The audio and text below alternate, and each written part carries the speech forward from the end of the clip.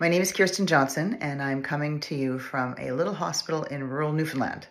I just finished an incredibly busy day where I saw 30 patients, most of whom had not had regular access to a doctor for years. Diabetes was left unchecked, osteoporosis not treated, depression not medicated, and acute problems are managed by a doctor from another town far away on an iPad. There is no ultrasound, and basically anything acute that needs immediate attention involves a 2-hour drive to the nearest center with a doctor. The people are lovely. The mayor came in to greet me this morning. I've received care packages, and everyone asked me to stay. It is an understatement to say that these people need doctors. On the flip side, it took me 7 months to get my license to practice here.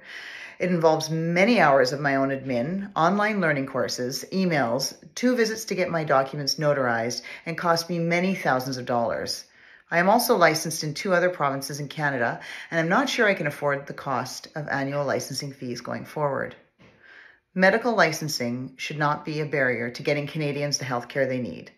The federal government is injecting money into the provincial healthcare systems, and some of it should go to easing the burden of licensing.